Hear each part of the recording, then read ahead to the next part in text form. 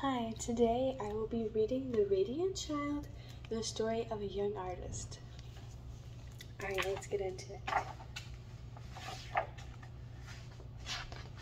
So, it starts. Somewhere in Brooklyn, between hearts that thump, double dutch, and hopscotch, the salty mouths that slurp sweet ice, a little boy dreams of being a famous artist.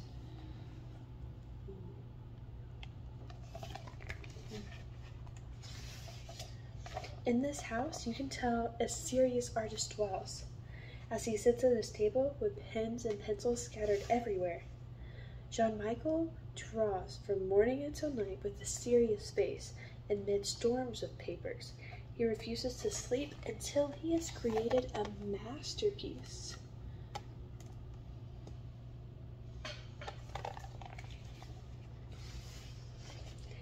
At night, images enchant Jean-Michel's mind, and he wakes up from his dreams to add one more line. His drawings are not neat nor clean, nor does he color inside the lines, but they are sloppy, ugly, and sometimes weird, but somehow still beautiful. So beautiful.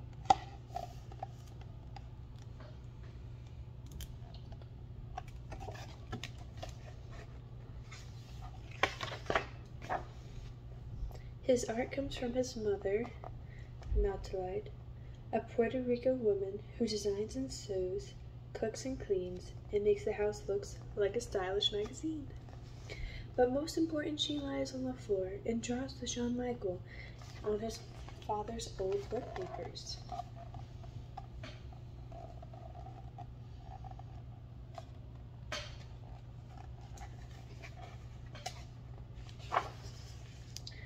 From her, he learns that art is not only in poetry books she reads to him, or in amphitheaters or museums that they visit. Art is the street games of little children, in our style and the words that we speak. It is the messy patchwork of the city that creates new meaning for ordinary things. Art is everywhere.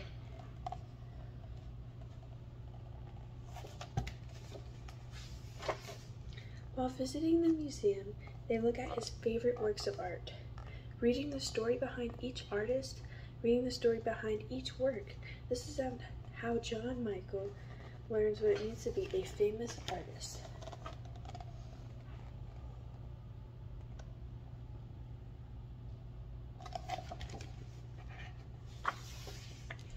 Back at home, he creates art on the floor as his father Gerald plays a jazz record. Mama Matilde cooks a rose con polo and calls Jean-Michel mi amor. The energy and the life of the city can be felt in each line of his drawings.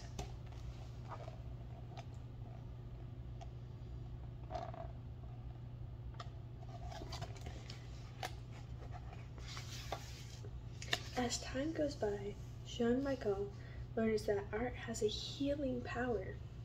After a car accident, he is scared and confused. Matilde gives him a book to comfort his fears. It is filled with pictures of bones and skulls and other body parts. Jean-Michel draws from it until he knows it all by heart. He is no longer afraid.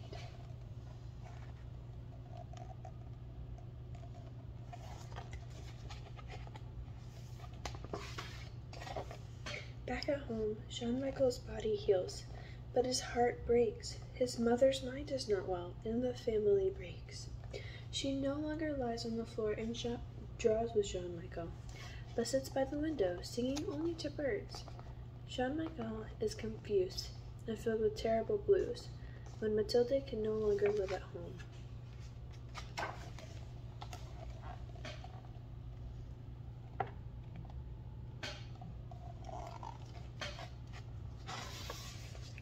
He tries drawing the terrible out of his blues, but things are not the same. As Jean-Michel grows older, he visits his mother when he can, always bringing his artwork to show, telling her that one day, when it will be in the museums, when I am a famous artist.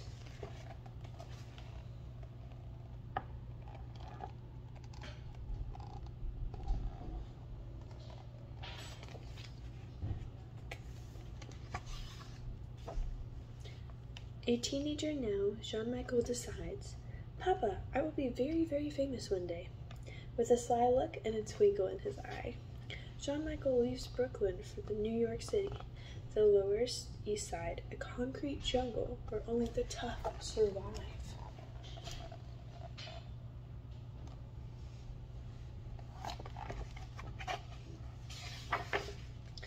During the day, dressed in a green jumpsuit splattered with paint, Jean-Michel stays with friends, sleeping on couches and floors, leaving a barrage of colleges and poem-filled papers everywhere he goes.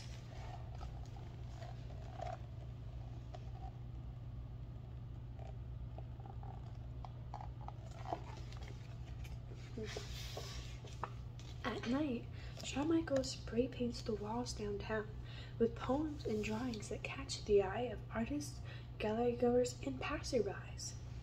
Under his art, he signs the name Samo instead of Jean-Michel.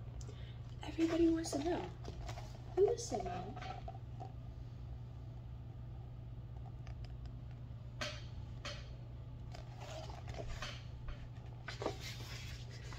Samo moves from the street corners to an art gallery walls with powerful color composition and line, collaging and painting on anything that he can find. His art is still not neat or clean, and definitely not inside the lines, but somehow still beautiful.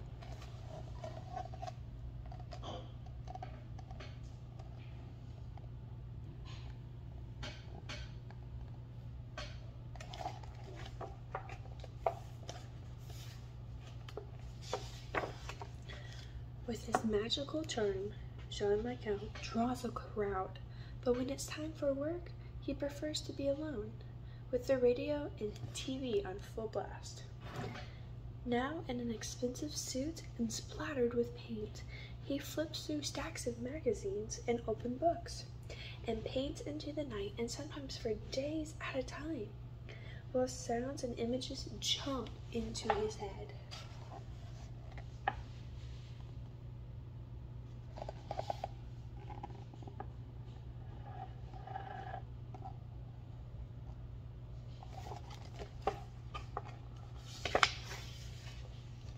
Jean-Michel, an artist among artists, never doubts one line, creating a soundtrack that is all his own.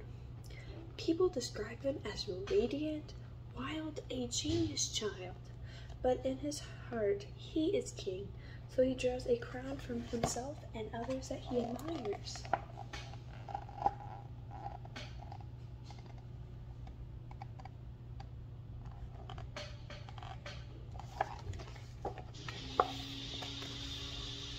A grown man now with the art in his hands, Jean-Michel still visits his mother when he can. And at his most important shows, above all the critics, fans, artists he admires, is the place of honor his mother's, a queen on a throne. He is now a famous artist.